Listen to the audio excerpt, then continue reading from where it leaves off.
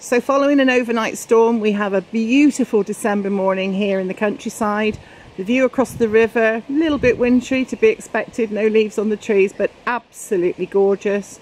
And you pan around this lovely view to the corner of the garden and boom, there it is.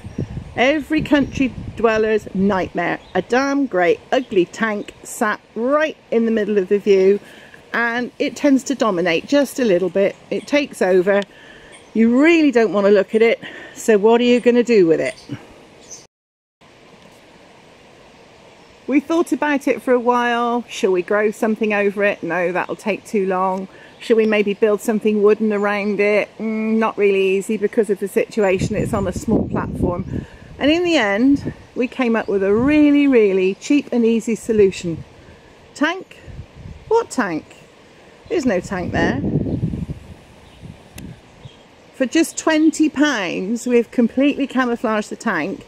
It's no longer dominating the view. It just blends in the wintertime more so than the summertime. By buying a £20 net, you can make your tank disappear.